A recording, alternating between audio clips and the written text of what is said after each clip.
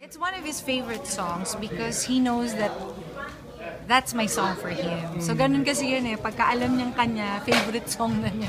I sang it in one of my concerts some 12 years ago sa Music Museum. I did a parang acoustic, nausong kasi noon yung mga acoustic shows. So I did that, and actually hindi naman namin story yun mag-ama, kaya lang whenever I would hear that song, it would always remind me of him.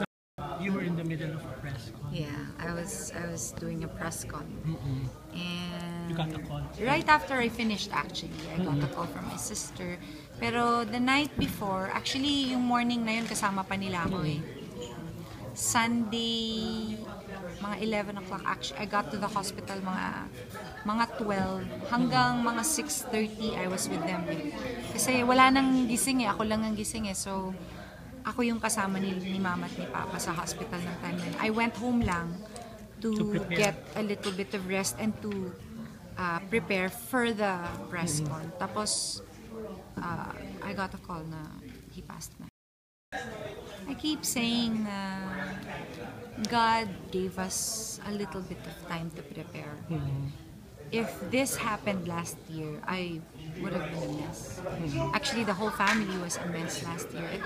Actually, to think nga na this year siya pumanaw, yung last year namin yung pinakamabigat na year ever na na-experience ko sa buong buhay naming family.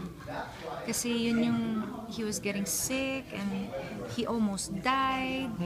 And we were in the ICU for 2 months. So it was the most difficult time in our lives last year. So last year I prayed, sabi ko, Lord, I'm not ready. I don't think the whole family is ready either. So give us a little bit of time. And he did. He gave us a little bit of time, and he showed us pa, God showed us pa na why he needs to go na rin. Kasi wala eh, when he never really recovered. From the operation. I mean, he did, he got well, pero It's not the same na yan. it's not the same. Tsaka parang ayaw na rin niya, yung parang pagod na siya. And then till ito yung mga last few days niya, especially, he kept complaining already that he's tired. And then he wanted to go home to Bulacan. That's all he kept saying. Uwi na tayo, uwi na tayo. For my birthday, we're going to Hong Kong kasi she kept asking for that. Gusto ko mag-Hong Kong when Papa was sick. Kasi it's tiring. It's very, emotionally. Yes, it's very draining for her. I have to hand it to her na They she were did together very for 44 years. That's normal.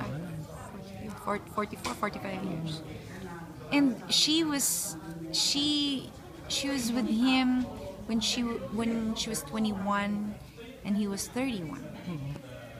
So wala siyang ibang alam in her life. Niya, no? Parang lovebirds yan. But to be with him. Silang mga issues, lahat naman.